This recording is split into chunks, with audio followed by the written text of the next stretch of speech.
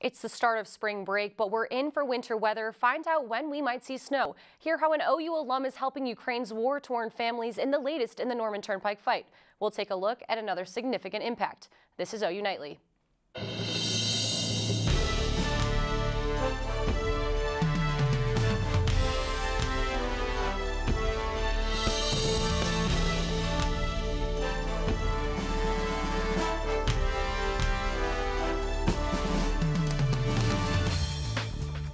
Welcome to OU Nightly. I'm Shannon Ehrhardt. And I'm Audrey Goodson. A cold front traveling through Oklahoma could bring some snow tomorrow. Brady Blackstock joins us in studio with what we can expect. Brady? Audrey, Shannon, the entire state of Oklahoma is currently under a winter weather advisory. The western part of the state and the panhandle, that advisory is going to last till noon tomorrow, but the rest of the state, it's going to last till 6 p.m. tomorrow.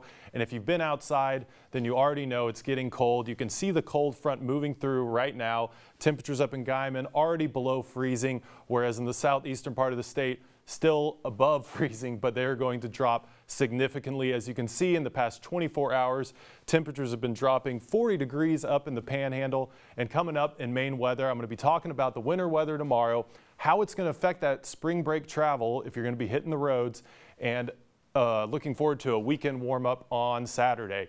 Audrey, Shannon, back to you. Thanks, Brady. Ukrainian citizens are outraged after the Russian strike on a maternity hospital in Mariupol on Wednesday. Officials claim this attack is a war crime which killed 2 adults and a young child. A reported 17 people have been wounded, including a pregnant woman who was there wanting to give birth. Food and medical supplies are being delivered to the cities of Ukraine as civilians try to escape the torment. But what we have now in Ukraine, every day we have innocent civilians who are killed, murdered. The World Health Organization confirmed that there have been 18 attacks on medical facilities since the beginning of the war. The Wall Street Journal says every 3 seconds, 2 Ukrainian refugees enter the neighboring country of Poland. Our Dylan Rivera is live with the story to tell us how one American on the ground felt compelled to help. Dylan? As the U.S. continues to watch from across the globe, many Americans are looking for ways to help Ukraine. One woman from right here in the Sooner State used Facebook to give people here at home a way to help. From a quiet neighborhood in Kingfisher, Oklahoma. To the outskirts of the war in Europe. Katie Sholin has seen nearly 1.5 million Ukrainian refugees enter her home of Poland. It's very scary here. It's very nerve-wracking. It's really sad to see the situation in the news, and I knew that I couldn't just stay on Twitter or stay on these news websites and just look at this news all day. That's when Katie took to Facebook, offering to buy supplies for refugees entering into Poland. And sure enough, people stepped up, and Katie went shopping. We bought shampoo, body soap, feminine products, medicine like Tylenol, ibuprofen, Band-Aids, toothbrushes, toothpaste. We bought socks, gloves, towels, headlamps for maybe people that were either going in to fight also, headlamps for them. We bought some binoculars. For citizens here in Norman, there's still a way to help. A benefit concert is set up at the Lazy Circles Brewing Company, with all proceeds going straight to Poland and Ukraine. There's a total of 9 organizations within Ukraine and Poland that will be receiving the money. Some of them are working at the border of Poland and Ukraine, getting the refugees to homes with sleeping bags, blankets, food, medicine. And then there's some that are going into Ukraine for the military that is going to provide aid to them. The concert takes place right here at the Lazy Circles Brewing Company on Sunday at 4 p.m. It costs just one $10 donation per person. Dylan Rivera, OU Nightly. That's great. Thanks, Dylan. Vice President Kamala Harris visited Poland to sort out the country's stance with Ukraine. Dana Searles tells us what Harris has found so far. Thanks, Shannon. Vice President Kamala Harris held a joint presser with Polish President Andrzej Duda today. During the news conference, the 2 leaders spoke on how they plan to defend the principles around the NATO alliance. Both the United States and Poland want to help Ukraine while avoiding direct conflict with Russia. the United States takes seriously that an attack against one is an attack against all. Harris plans to use the rest of this trip to talk about the next steps in Eastern Europe's handling of the conflict. And the former Empire actor is scheduled to be sentenced today. Jussie Smollett is being sentenced for falsely reporting to police that he was a victim of a hate crime. The actor was found guilty in December for making false reports about what he said was an anti-gay and anti-black hate crime.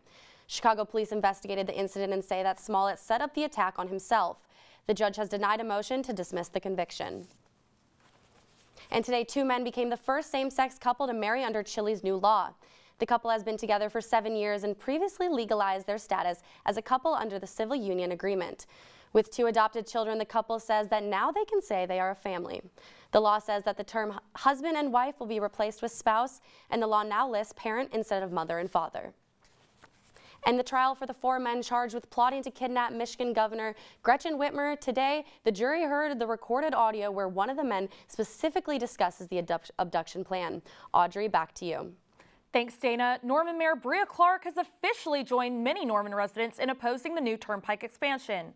Mayor Clark stated in a Facebook post that people of Norman do not approve of the construction project, and property owners have not been consulted about the potential destruction of their homes. Clark says that she won't go down without a fight and is asking for a draft of the resolution to the problem. Now, if the Turnpike does get built, many businesses are in jeopardy of losing their property. OU Nightly's Avery Gorman has more on how a honeybee farm would be affected.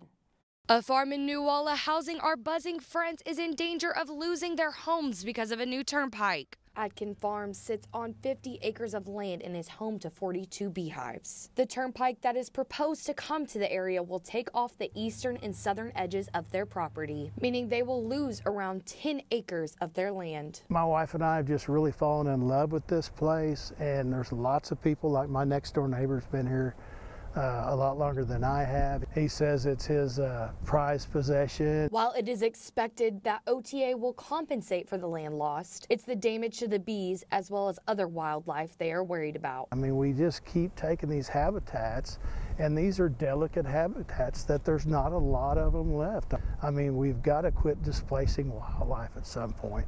And especially when I think we can do it other ways. The Adkins used the honey as income, and they even had plans to build on the land. Now, they aren't exactly sure. The noise will be a big factor for the bees. The bees would not like the vibrations. It would make my business really a lot harder. The Atkinsons searched for 7 years to find land that was close enough to Oklahoma City, but enough land to house the honeybees. They purchased this land in 2021, and it's possible they could lose part of it now. Avery Gorman, OU Nightly. Citizens who oppose the Turnpike can contact their legislator or Governor Kevin Stitt himself. And just when we thought COVID was slowing down, the CDC says not so fast. Find out what this looks like when it comes to your spring break plans. And if you test positive for COVID-19, a new solution is in the works. The treatment is very similar to Tamiflu. Find out when it might be available coming up next.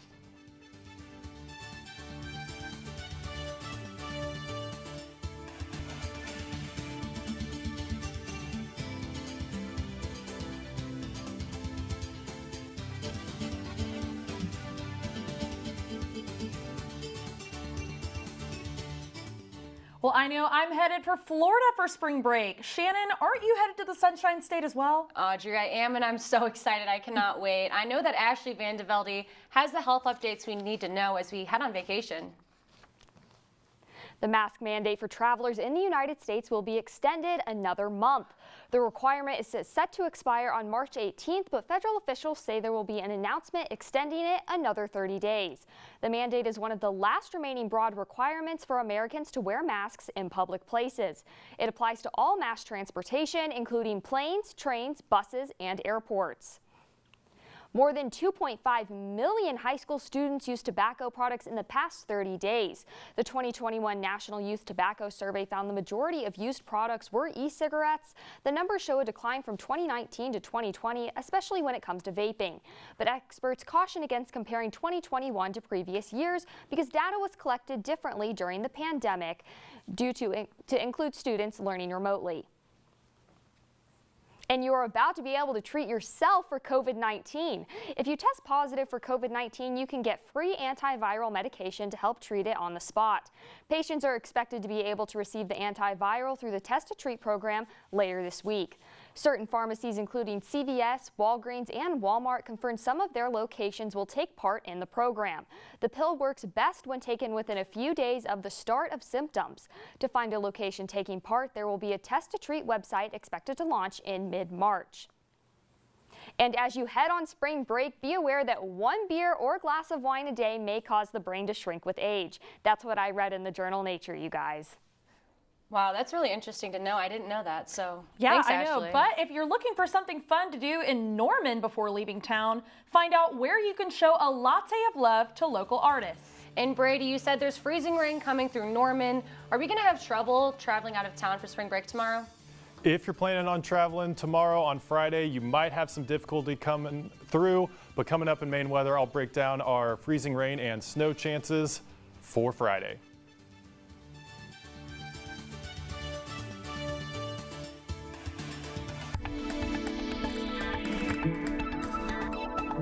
Welcome back to OU Nightly. My name is Brady Blackstock. It is getting colder by the hour here in Oklahoma, with temperatures currently at 38 with that strong north wind of 25 miles per hour coming in, bringing and pushing forward a strong cold front that is going to bring some winter weather on Friday. As you can see right here, you can see the cold front moving all the way across the state.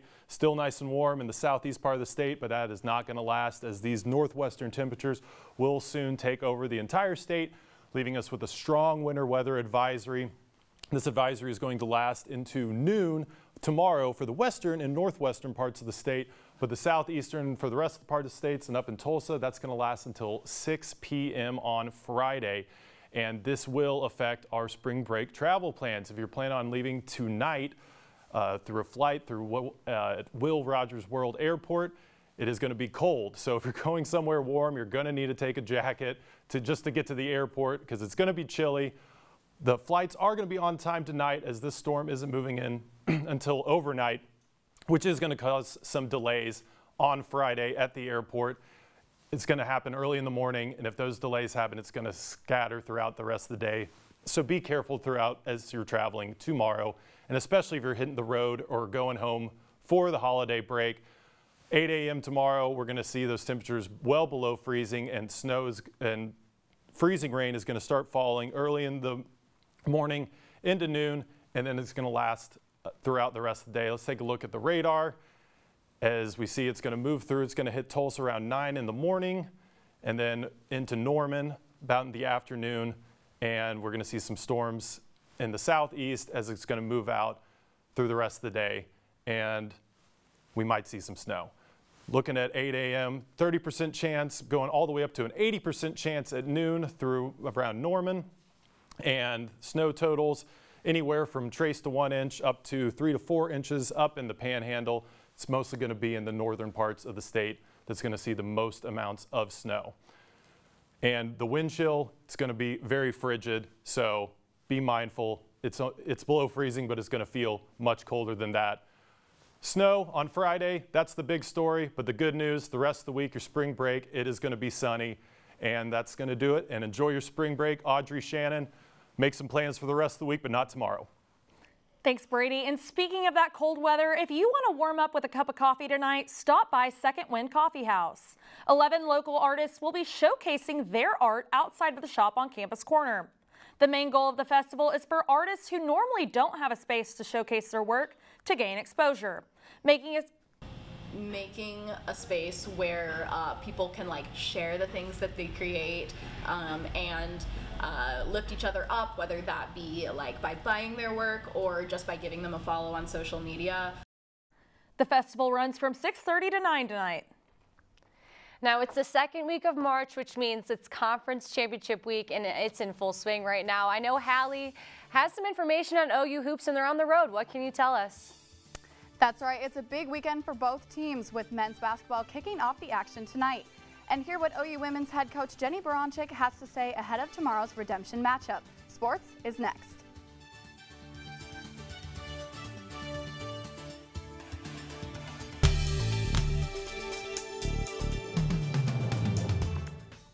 Welcome back to OU Nightly. I'm Hallie Moss. Let's talk sports. Tonight at the Big 12 tournament in Kansas City, the Sooners take on the number 3 ranked Baylor. The men are coming off a 3-game winning streak after beating Kansas State on the road last weekend. That road win also ended their 9-game road losing streak. If the Sooners want a chance at keeping their NCAA tournament dreams alive, they'll need to clinch the win tonight. And the OU women's basketball team just can't get away from the Jayhawks. After a home loss last week to Kansas, the Sooners are looking for redemption tomorrow morning at the Big 12 tournament. The women are still ranked 1 spot above the Jayhawks, but haven't won a game in this tournament since 2016. OU head coach Jenny Baranczyk is off to a historic start in her first year with the team, being named a semifinalist for National Coach of the Year. When asked about the upcoming game, Coach Jenny just wants the team to go for it. On every one of those possessions, because I think we have opportunity to get better. I think it's nice to know that we have a great body of work going into this tournament. And at the same time, who cares? It's March. Like, go for it. Like, go have fun. Go play. Go, you know, stay as a team. Stay connected as a team. Have incredible energy and just play every possession. So. In breaking news, baseball is back. The MLB owners and players reached a tentative deal today, clearing the way for spring training to start. Spring training had initially been canceled due to an owner-imposed lockout of players after the sides failed to reach a financial agreement. The MLB's minimum salary will now start at $700,000, increasing $250,000. The season is now slated to start April 7th. And the undefeated Sooner softball team headed to Hawaii just in time for spring break. History was delayed during their game against Minnesota when the Gophers walked Jocelyn Allo 3 separate times. The senior home run queen is tied right now for the NCAA mark at 95 career home runs. And maybe it's fate Allo didn't get to hit because she'll resume her chase tonight against Baylor in her home state. And OU baseball starts their first of a 3-game home set with UTSA tomorrow night. After coming off a rough weekend in Houston, the Sooners return to home soil on Tuesday in a close win over Dallas Baptist. The thrilling win gave Oklahoma a winning record at 6-5 and snapped their 3-game losing streak. OKC fell short to the Minnesota Timberwolves for the 4th time this season. With 8 players out due to various injuries, the Thunder are shorthanded and playing a bench unit primarily composed of players from the G League. Their next game is Sunday at home against Memphis. And a 25-year-old woman is suing Dallas Cowboys owner Jerry Jones and claiming that he's her father. The lawsuit says Jones and the women's mother reached a settlement to financially support the mother and child as long as they didn't identify Jones as the father. It is unclear why Alexandra Davis has chosen to file the lawsuit now, but it mentions health concerns of her mother. And a big move is happening in the NFL today. The Chicago Bears are attempting to finalize a trade that will send 6-time Pro Bowl defensive end Khalil Mack to the Los Angeles Chargers. That's a tough look for me. That's a tough look. Well, thanks, Hallie. You know, spring break is only 2 days away, and I just can't wait to go to the beach. Well, Audrey, there's actually a new creature that's not found on the beach, but in the ocean. I'll tell you about it when we come back.